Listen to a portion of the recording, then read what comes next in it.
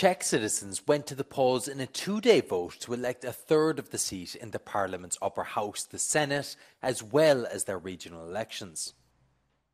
Voting took place against the backdrop of massive flooding that hit the country and other parts of Central Europe in recent days. In some places, voting took place in shipping containers, tents, or out in the open. The flooding in Europe claimed the lives of at least 24 people, 5 of them in the Czech Republic. State officials helped the hardest-hit towns organise their ballot in the northeast of the country, where schools and other buildings that serve as polling stations were submerged and damaged.